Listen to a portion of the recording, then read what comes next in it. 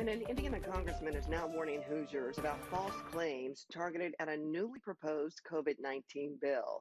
The Trace Act, that's what the bill is called. It would actually provide billions of dollars of money for more testing as well as contact tracing.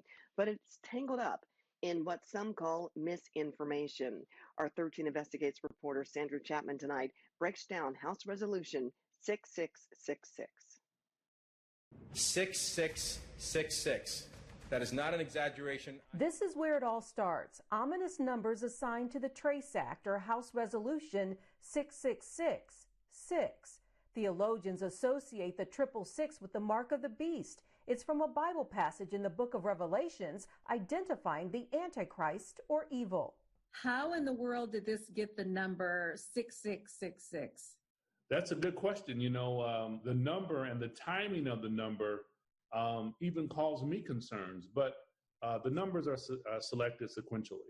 Indiana Congressman Andre Carson is one of 58 co-sponsors. The bill was introduced by Illinois Democrat Bobby Rush on May 1st. It quickly came under attack. You have COVID-19, and so to protect your child, we're going to take the child, or we're going to take your grandmother or your father or you and put you into quarantine. There were rumors that folks would be quarantined in camps like Japanese internment camps, not to mention the Tuskegee experiment that was conducted by public health officials on African Americans, folks having suspicions against the government, understandably so.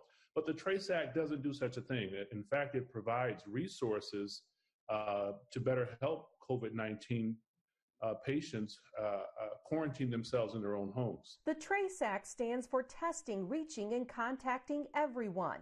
It would authorize the CDC to award $100 billion in grants for testing, contact tracing, and monitoring of COVID-19. The money would go to federal health centers, hospitals, and schools in hot spots and underserved areas in both urban and rural America. I want to make sure that it complies with privacy rights and civil rights laws. Carson warns Hoosiers to pay attention.